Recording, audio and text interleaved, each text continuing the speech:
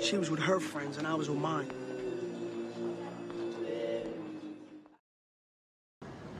I'm Jane. And you're? Me, I'm Kalojito. Who? She was tall, she was beautiful, and she was classy. But she was black. And that was a no-no in my neighborhood. Sorry if I'm saying stupid stuff. It's just that I'm so nervous, you know? You're not saying stupid things. You're doing okay. Think so? Mm-hmm. Charm is deceptive and beauty is fleeting, but some women seem to defy that in a good way.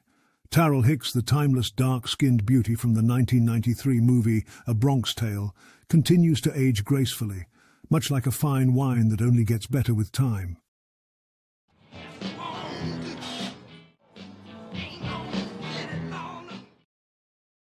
As the years have passed, her face may have gained the subtle lines of wisdom, but they only add to the character and depth of her stunning features.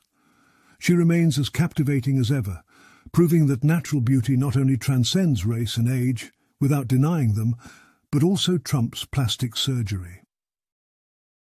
I especially love that she has not succumbed to the pressures of getting a nose job, as it's not unusual in the entertainment industry. I'm well aware there are medical reasons that can necessitate the procedure, but today's focus is on aesthetic ones. Rhinoplasty, commonly known as a nose job, has been a topic of spirited discussion among insecure yet truly beautiful women of all races and ethnicities. However, ethnic rhinoplasty, especially among stunning women of African, Arab or Asian descent, raises an intriguing conundrum.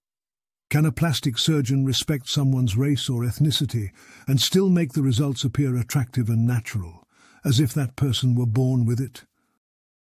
Absolutely not. Absolutely not. Why would you even ask me that question? Therein lies the artistry and controversy.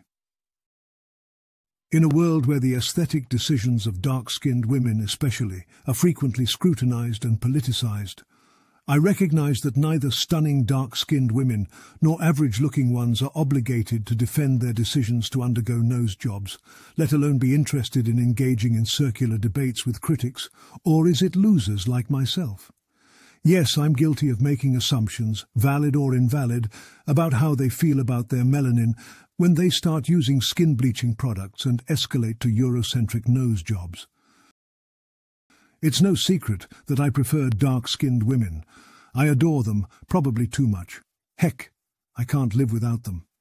That's why I can't help but get easily triggered when they make such substantial changes to their outward appearance, no matter how much I try to respect their autonomy. After all, I'm just an admirer, and there is a thin line between projecting my insecurities and reconciling with their indifference. For all I know, they couldn't care less about my existence, admiration and critique. So yes, it is possible to be both a fan and a critic of someone simultaneously, to love-hate stunning dark-skinned women for their life choices.